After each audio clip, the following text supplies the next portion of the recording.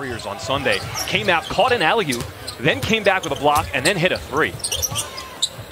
Thomas already nailed 1-3, 2 for 2 to start the game. Roderick Thomas giving the Celtics a 6-0 lead. How he's going to play with Kuminga. He is a lob threat every time he's on the floor.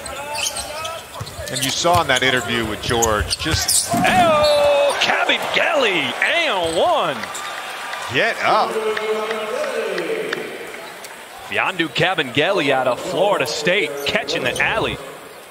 Nice action. Just don't see many players that can leap like Mac McClung. Kabengele trying to keep it alive. Look at him diving out of bounds. There's Justin Jackson from straight away. He'll nail the triple.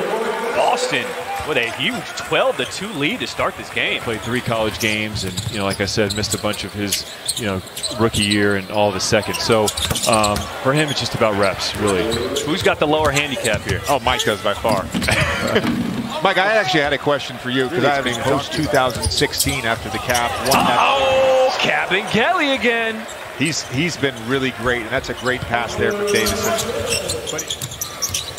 Jackson will use the screen from Kabengele. Dumping it off, and a two-handed flush. Mfiondu Kabengele out of Florida State. Moody dips his shoulder. That one no good off the rim. Kabengele, he'll run the break for the Celtics. Looking out for the breakout. Here's Jackson. Kabengele leading the break, doing a little bit of everything. 3 of the ball game. He now has 20 points. Going up top, Kabengele, that's what he does. 9-point lead for the Celtics. Moody with a head steam, Kabengele. And he knocked it off of the Warriors. The block, and they get the ball back.